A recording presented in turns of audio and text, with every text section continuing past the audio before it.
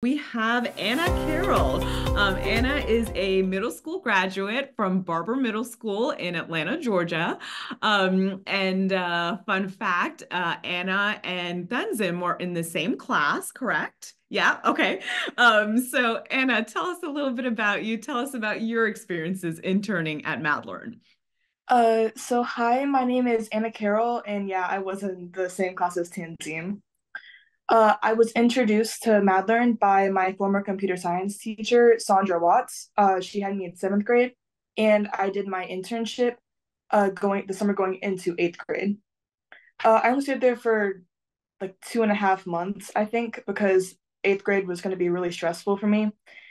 Um, and I think it's just a really cool experience. Like other people before me said, it's really flexible and you get to focus on what you're interested in.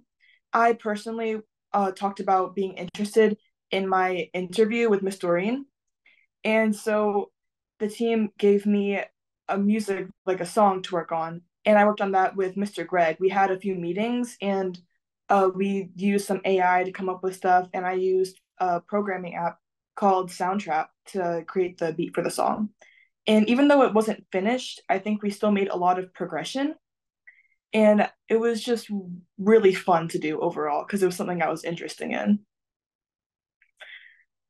Um, Honestly, I think that the hardest part of the internship was waking up in the morning because it was It's at hard for us too Mhm. sometimes, so you're not alone. I remember you would like we had some people waking up at 5 a.m. to get to the meetings on time. I had to wake up at 8 a.m. But since people are in different time zones all over the world, you had people who would join at like 4 p.m. and later in the day. So it's we had to accommodate for everyone. I also think communicating with everyone was pretty hard. I I mean, I work really late in the night, so sometimes I'll be up until like 3 a.m. working on things that I shouldn't be doing, but I ended up doing it. And so people would already be asleep or just waking up, so I didn't get a response until later in the day when I was asleep. So it'd be really hard to work around that, but we always found a way somehow. Um, I think that this internship really helped me get out of my shell because I remember all throughout my life, I was a really, really shy person. And during eighth grade, I made a lot of new friends and I learned how to communicate with people better throughout this whole internship. I became more of a leader in my classes and I learned how to do things for myself. Wow. Anna, thank you for sharing. And I feel like I've said this before because I have, but some of this I've heard before. So much of what you all are sharing today, I've never heard. And I don't think Doreen has heard either. And so it's really so eye-opening for us even. And I know for everyone who's here in the audience and who will watch this recording later. So Anna, thank you. The fact that I mean, we heard about skills and communication and you shared about kind of coming out of your shell, right? And being able to build that confidence of working with and talking with people who you'd never met in person. And I will brag on these girls from Barber Middle School for a hot second. So their teacher, Miss Sandra Watts, is phenomenal and has been using Madlearn in her classroom for many years. That's why so many of her students have had the opportunity to intern with us. One of Anna and Tenzim's colleagues, we're gonna call your students in your classroom colleagues, created something that is a poster. It's a poster that talks about our internship program. And we wanted for that to be something that we could share with teachers all over the country.